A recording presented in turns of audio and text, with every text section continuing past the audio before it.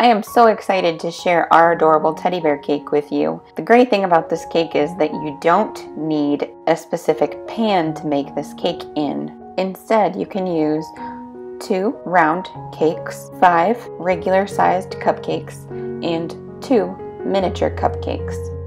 I used a cookie cutter, just a round one, to remove part of the feet so that the feet sit closer against the bear. You can do this for the hands if you wish, or you can simply nestle them between the head and the body like we did. We cut the back of one of the cupcakes off and used it as the nose for the bear, then using the 2 mini cupcakes for the ears. When you have all the pieces of the bear assembled, you can go ahead and put a thin layer of frosting over each part of the bear.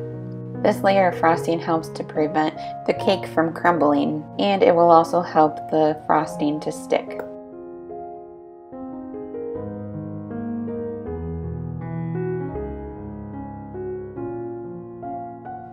We covered just the top sides of the cake with this layer of frosting.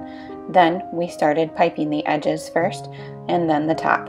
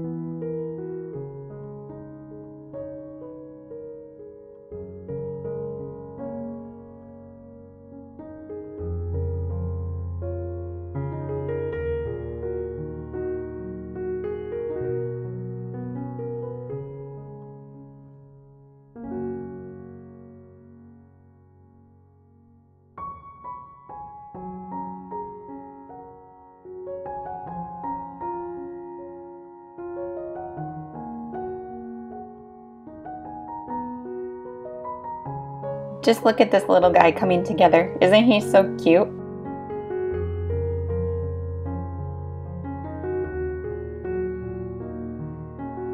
For our bear, we used licorice coins and white chocolate chips to make the eyes. You can use frosting if you want, or any other candy that would be shaped appropriate for an eye. You can unleash your creativity and use whatever kind of candies or frosting you want.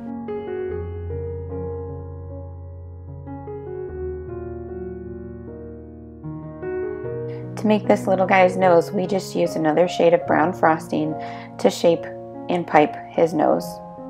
And there you have a super adorable teddy bear cake. We hope you have enjoyed.